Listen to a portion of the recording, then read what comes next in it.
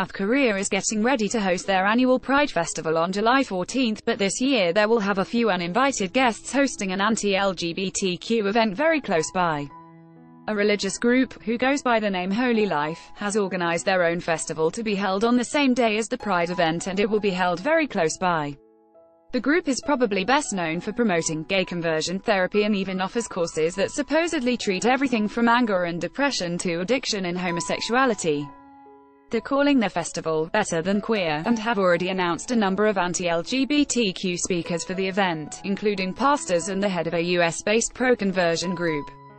In addition to the religious speakers, the group has also been heavily promoting Leona. Ad choices advertising in red invented by Teeds. He had lived as a gay man for 43 years and owned a gay bar before saying that he had been turned straight. This isn't the first time that the group has held an event to counter the Pride Parade. This will actually be the 5th year that this has happened. So far, the LGBTQ community has not voiced any major opposition to the event, but they are hoping that it won't impact their own festival negatively.